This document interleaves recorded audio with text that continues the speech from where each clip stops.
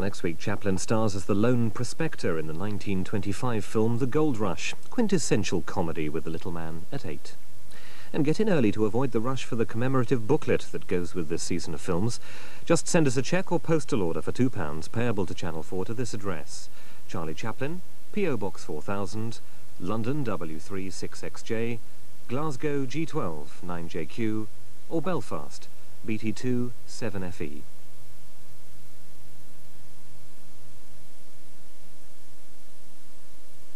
Now on 4, we join ITN for a news report from Nicholas Owen. Good evening. 93 football fans are dead after Britain's worst sporting disaster. They were crushed when hundreds of supporters flooded into Sheffield's Hillsborough Stadium for the FA Cup semi-final between Liverpool and Nottingham Forest. There are 2 emergency phone numbers: 0742 570 800 and 051 708 7277. Tonight, the Chief Constable of South Yorkshire said a senior police officer ordered a double gate at the back of the stand to be opened because of the crush outside.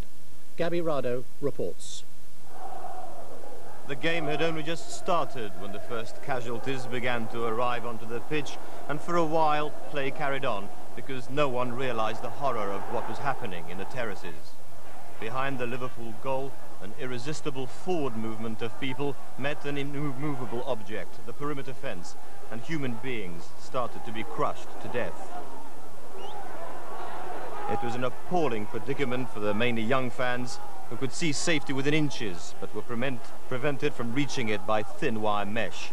The lucky ones climbed over or were able to make their way to the next enclosure where there was less pressure from behind.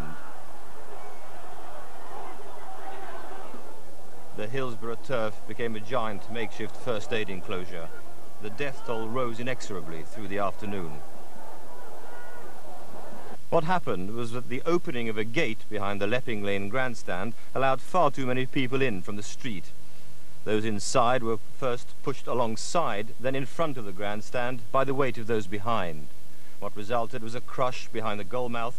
Those trapped had nowhere to escape to. The fans themselves immediately blamed the entry procedures. They opened the gates, right? Never even checked it. Never even took the stub. Just opened the gates. They opened the gates and they just let us walk in. Didn't even take it off us. That says to be taken in. My mate was supposed to bring his little son here today. I got his ticket. If he'd been brought to me today, he'd been just glad to get him out alive. And he only come to watch a football match. There were kids. Then the abandoned possessions of the dead and the survivors had to be removed, and the investigation had to begin. The Queen has sent a message of sympathy to the families involved, and the Prime Minister has called for an urgent report. Bill Dunlop reports on the questions now to be answered. South Yorkshire Police had 800 men at this afternoon's game. Tonight, the Chief Constable Peter Wright faced persistent questioning over who had opened the Leppings Lane gate and why. The gate was opened at police direction.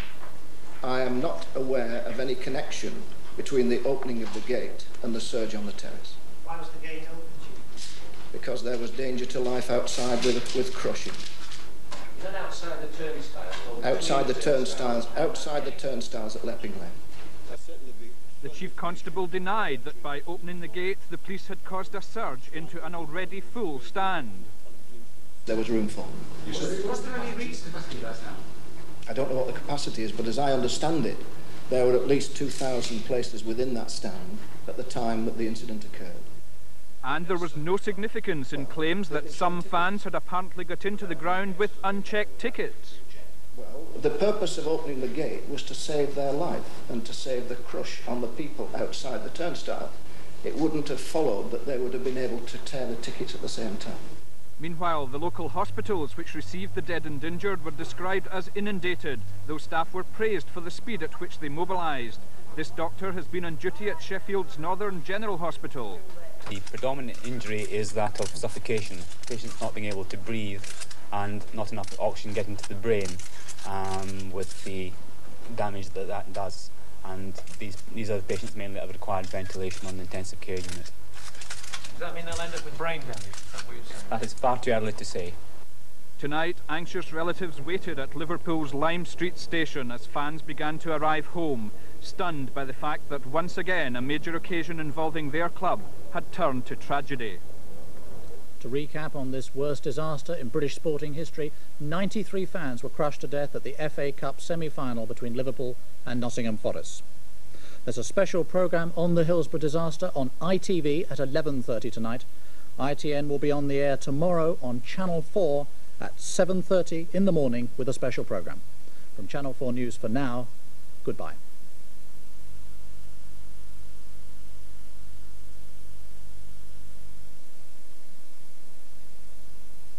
The next tonight's film on 4 International is set in post-war Poland as a young boy rediscovers his mother and is introduced to a world full of change.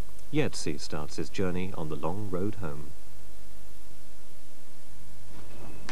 Any minute now he's going to speak Hungarian. All financial people speak Hungarian to me. I thought a unit trust was a surgical support. And for a pension was a small hotel in France. Right. Do you know the name Friends Provident? Friends Provident, they're great. Well, we prefer to say, while future performance can't be guaranteed, Friends Provident policyholders have enjoyed impressive long-term benefits. You see, fluent Hungarian. Well, let's put it another way. Chinese? They make money grow. English? Friends Provident, we've grown big by being recommended. There's a place that's just enjoyed its most successful year ever. Do you know what it's called? A place where jobs are created at a rate of 8 every day. Do you know what it's called? A place where 77 distribution companies know the value of its excellent communications. Do you know what it's called? Cumbernauld, a new generation.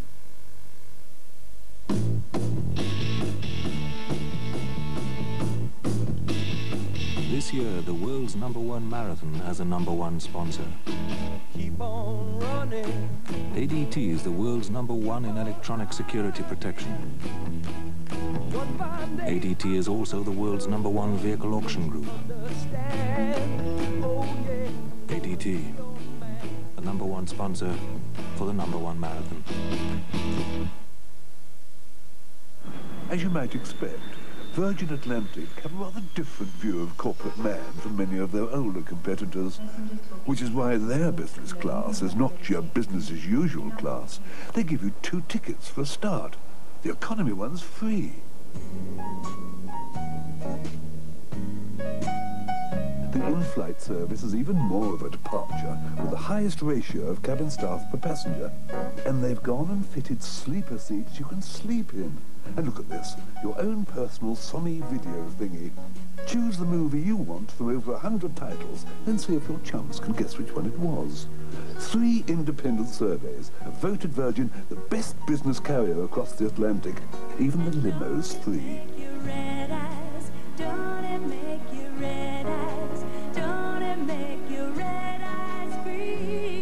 Virgin Atlantic, voted the business person's favourite airline.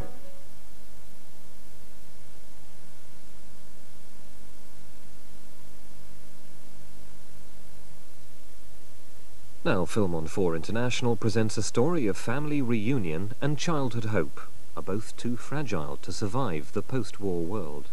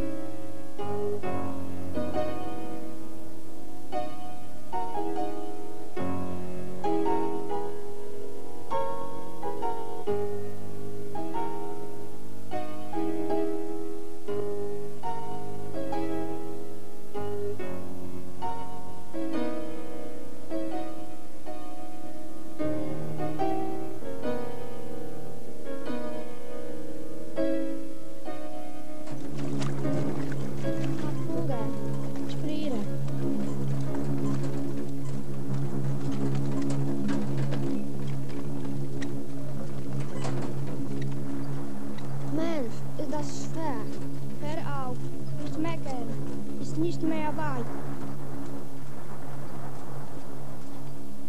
Na, da bist du. Ich bin dort vor Hunger.